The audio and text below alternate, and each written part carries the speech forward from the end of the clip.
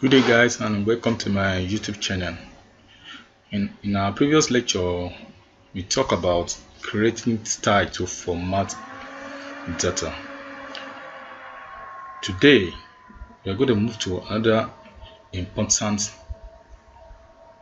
exact styles, that is conditional formatting.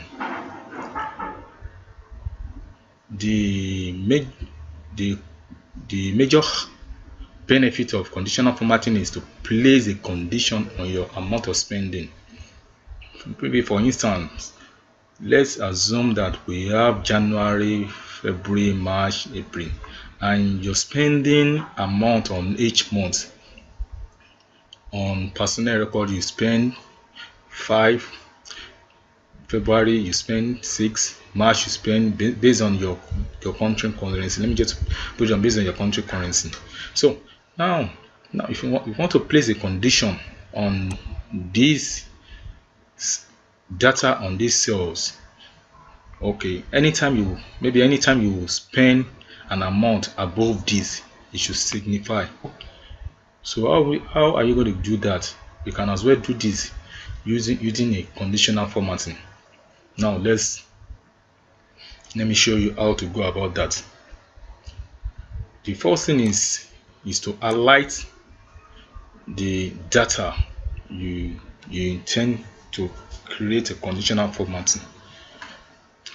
So once you highlight the data, then go to conditional formats. You can see there is under style. Go to conditional format, click on it, then go to highlight cell rules. Highlight cell rules. Now there is another drop down menu at the right hand side of it. So click on this greater than. If you want to choose on less than, any amount you spend, any amount you want to spend that is lesser than this, it should signify. So this one as well, any amount you spend between this and this, depending on the condition you want to specify on your data. So let me choose the greater than. Now let me work on the greater than now. Okay, it said format cells that are greater than.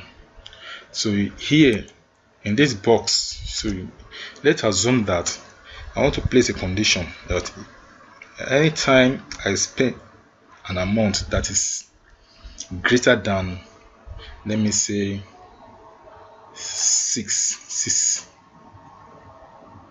that is greater than 6, it should signify me. Now click on OK. You can see 5, 6, 7, because I placed my condition on 6. So 5, 6 is still on the same condition I placed on. 3 is still below. So all the amounts showing on red, these are the amount I'm placing on condition in January. So I have spent more than my condition that I've already placed on this data here. So in January I've spent 12, which is more than the condition I have already placed on my spending. On local I spent 12, on management I've spent management spent 13 in February, so on. So by so doing, you can see that all these data here that are greater than the 6 naira that I have already placed the condition on